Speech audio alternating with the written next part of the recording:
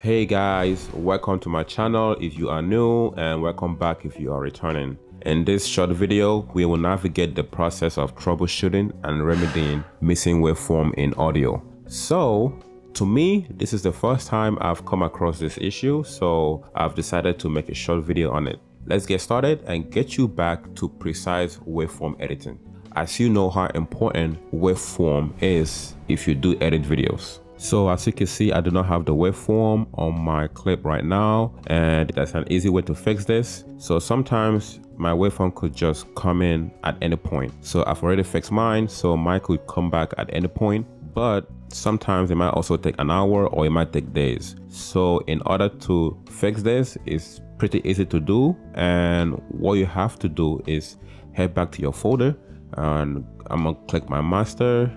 And my folder is right here. This is where I put my clips that I use to do my editing. So what you have to do now is right click on your folder, and we are going to select relink clips for selected bin.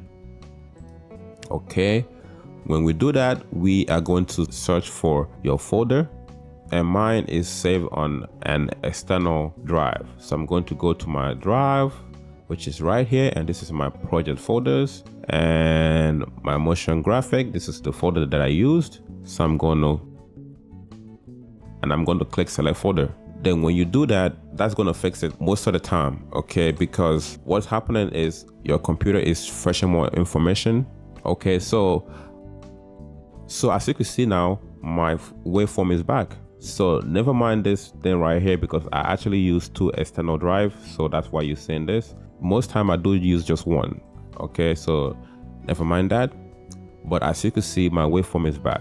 So guys, if this video has helped you, make sure to hit that like button, and don't forget to subscribe if you have not yet. Okay, see ya on the next video.